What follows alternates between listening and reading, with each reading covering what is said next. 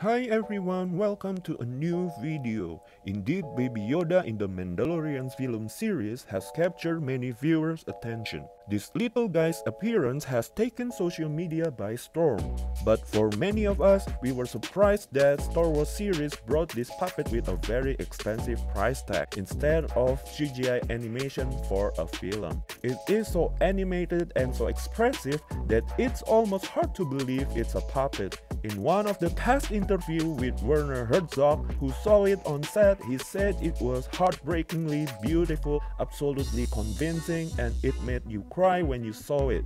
In fact, it is so expensive that Adam Pally, who acted as one of the stormtroopers, was nervous about punching this little alien on set. All that is because the Baby Yoda puppet doll cost $5 million. That amount of money is enough to buy a luxury house over a hill in Las Vegas. They really needed to plan out real good for any dangerous scene that could potentially jeopardize the puppet on set. No wonder that puppet can make a grown man cry.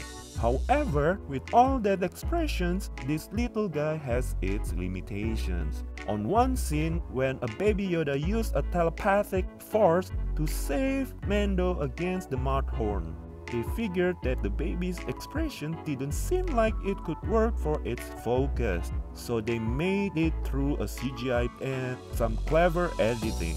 So there you go. Do you like this? If you do like this video and subscribe to our channel, share this to your friends and hit the bell button for more videos from us. Have a great day and see you next time.